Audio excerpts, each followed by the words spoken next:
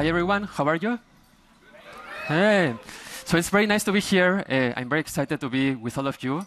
It's nice to have people here from all the open source ecosystem, from Cohere, Hugging Face, Olama, NVIDIA, Eleuther AI, AMD, Qt, Probable from the scikit-learn community, Giscard. So yeah, it's really, really nice to be with all of you.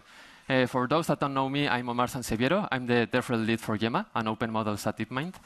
It's very exciting to be here to share with you, first, the first year anniversary of Gemma, second, the Gemma 3 release, and all the accomplishments that we have done together as a community, and really, what a community. The Gemmaverse has just kept growing. Over the last year, we have been releasing many different models to enable the developer ecosystem and research ecosystem to keep pushing the boundaries of open science, of community, and of open machine learning. Since our first Gemma release a year ago, we have released Shield Gemma, Data Gemma, GemmaScope, PalyGemma, and many others.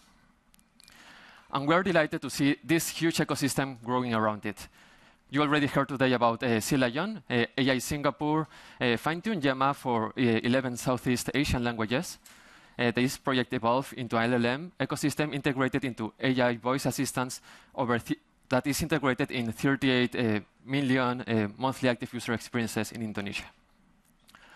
Or another example is the Institute for Computer Science, AI, and Technology. It's a research organization in Bulgaria that did BG-GPT. This is a LLM based in Gemma 2, for Bulgarian and English. And these are just 2 models out of the 60,000 models that we have seen on Hugging Face.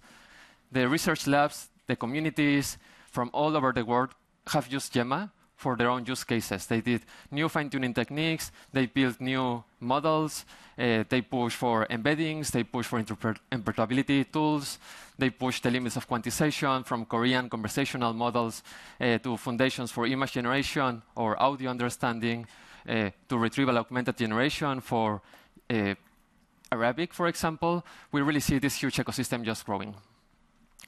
On Hugging Face, we have seen a consistent growth over the last year. Every week, there are more and more developers downloading Gemma and using them for their own use cases. Here, for example, you can see the number of users through time. And we're excited to work together with many partners at Google and externally to make Gemma as accessible and easy as possible to use by the ecosystem. We have collaborated closely with the Olama team, with LLM, with Hugging Face, with Onslaught, and many other teams, making sure to make Gemma as easy as possible to be used by the ecosystem, and well integrated into your favorite open source tools. With Olama, you already heard about this today, you can easily download and run Gemma 3 with a single line of code. Olama run Gemma 3, that's it. And then you can leverage this wide ecosystem of integrations with open source tools. So for example, they have integrations with Llama Index, with LangChain, and you can just leverage all of this. Similarly, with Hugging Face, Transformers, and TRL libraries, all of these are open source tools. You can load and run your model in seconds. You can then easily fine-tune Gemma in just a few hours without that much data for your own domain, your own language, your own application. So we have been listening to the community for feedback. We went out there in the last months, consistently going out in the places where people are. So we went to Reddit, to local Llama, we went to developer events. We asked the people, what do you want? What do you want for the next versions of Gemma?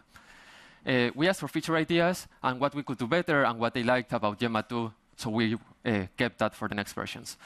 So we already went over this today. I know this is not something new for you. It's just a way to wrap up the day. The main feedback for Gemma 2 was that the context of 8,000 is just too short.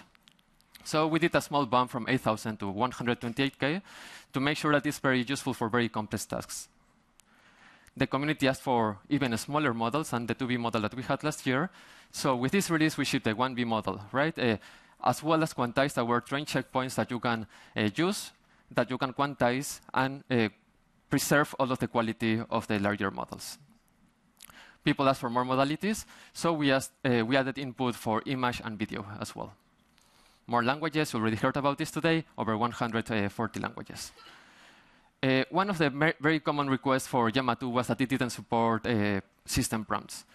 And we made sure to improve the instruct capability significantly. So now, even if you don't have a system instruction turn, in the first turn you can pass the instructions, and it will work very well because the instruct capabilities of the Gemma 3 model is extremely strong. The community really loved Gemma 2. So it's very exciting to share the growth of adoption, excitement, and liking that it has had. So I'm really excited to share this plot. It has an outdated LMCC score, as you already heard today. The ELO score grew by 1 point tonight. So yeah, it's very exciting to see such a small model doing so well, so liked by the community. And just fresh from the oven, this is from today in the morning, you can see the LM Marine scores across different languages. And you can see that Gemma 3 really has a very strong performance across different languages. So it's a top French and Spanish-speaking model, for example. It's tied with a couple of other models. So yeah, it's a way to really make it much more accessible to a much broader ecosystem. And I put here French and Spanish, but really it's many other languages as well. So let's welcome Gemma 3 to the Gemmaverse. Let's welcome Gemma 3 to the Gemma family. With all of these new exciting capabilities, I'm super excited about everything else that we plan to ship and to share with you in the next few months.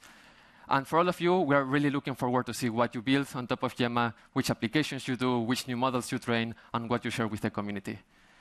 So thanks to all of you. I'm very excited to keep working with all of you. Thanks, everyone.